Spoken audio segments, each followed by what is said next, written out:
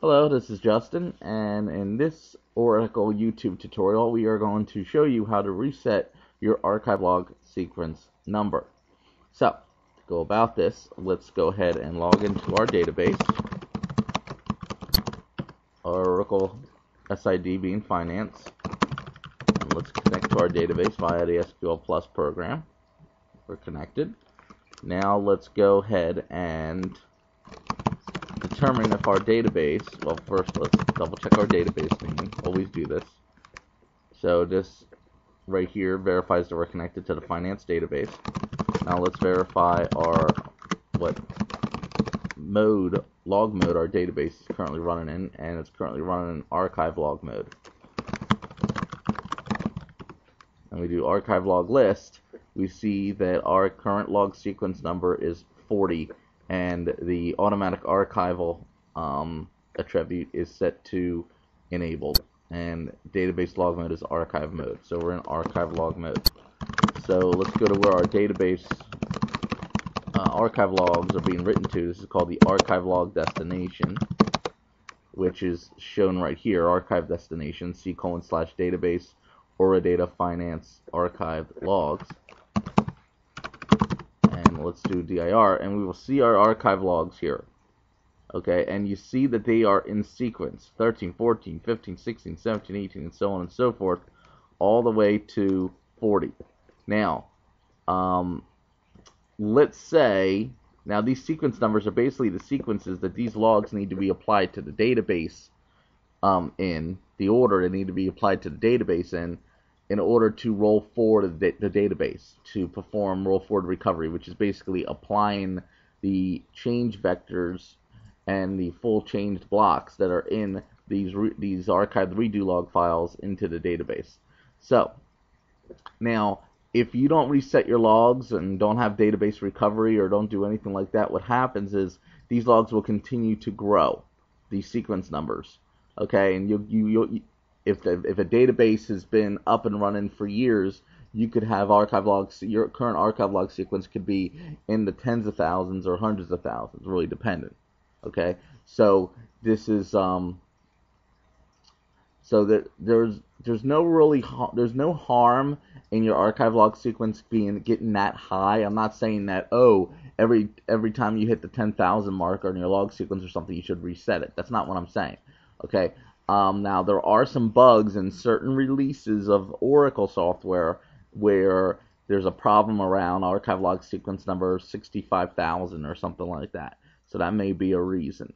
But I just want to throw it out there right now. I never had to reset it for a client because it would have caused a problem, and I never really recommended it. Oh, you're at log sequence 572. You should really think about resetting it back down to 0, or your database is currently at log sequence 3,000. You should really set it back, or 30,000.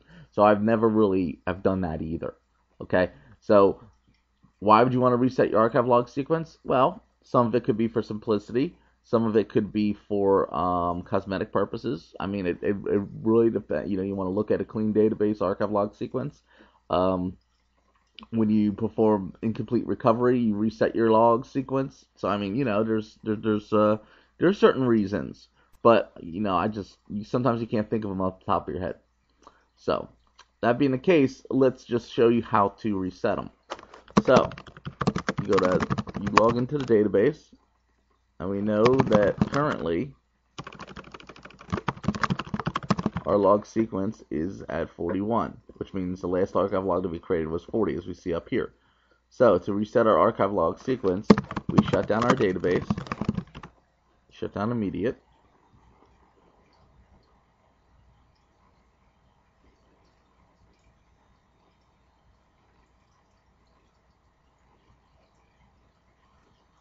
closed, dismounted, and shut down.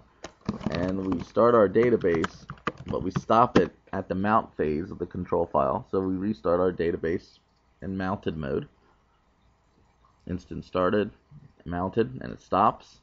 Now, because you have to be in mount mode to perform an incomplete database recovery. So we recover our database. Notice that we don't really have to recover our database. There's no reason to recover our database. The control file, where the status that the control file says the data files are in is what the data files truly are in. So the database is totally caught up with itself. Okay, so the reason why we do an incomplete recovery is that you're going to do recover database until cancel. Oracle's going to see that there is nothing to apply to the database. So the database is really not in need of recovery. And the database knows if it's in need of recovery, but it's not. Okay, if it was in need of recovery, we wouldn't be able to start the database. Okay, so we know our database is not in need of recovery. The reason why you have to do that is, I'll explain. Let me do this. To reset your log sequence number of your archive logs, you issue the command alter database open, but you give it a special parameter, well, argument anyway, reset logs. And what that does is it resets the log sequence back to 0. But you'll see you get an error message here. Reset logs option only valid after an incomplete database recovery. So you have to do the database recovery step, even though there's nothing to recover. By issuing that command, all right, it sets a flag somewhere internally in the database that lets the reset logs argument of the alter database open command know that the criteria to reset the logs via that command have been met, i.e. the database has been recovered. So type in recover database until cancel. And it says media recovery complete. But it didn't notice how if you've done a user managed database recoveries before, it did not show you all the archive logs it was applying because there's nothing to apply. But we have effectively met the requirement, the prereq for the reset logs alter database open command to run, which is we did reset logs. So now we can do an alter database open reset logs. Now what this is doing is it's opening the database, but it's resetting the archive log sequence.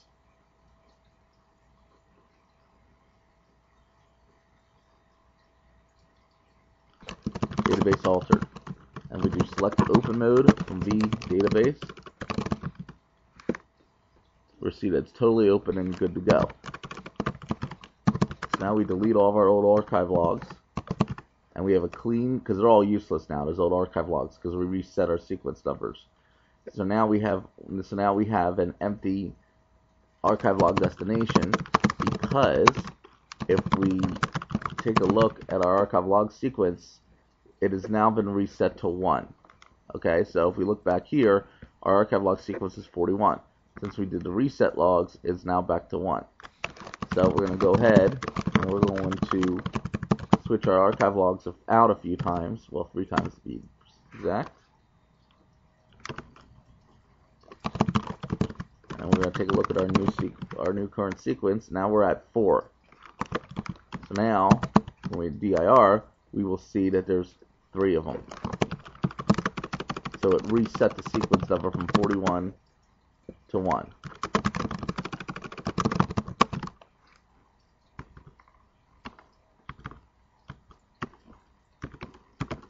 Do it 3 more times to get 6. Archive log list. Current is 7. dir, and there they are 1, 2, 3, 4, 5, 6. And just to show you guys that you don't need to you don't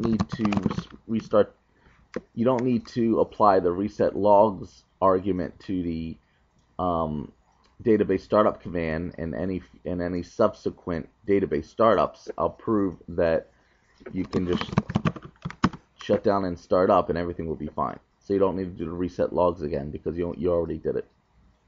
Now typically you would do this every time you have an incomplete recovery. Okay?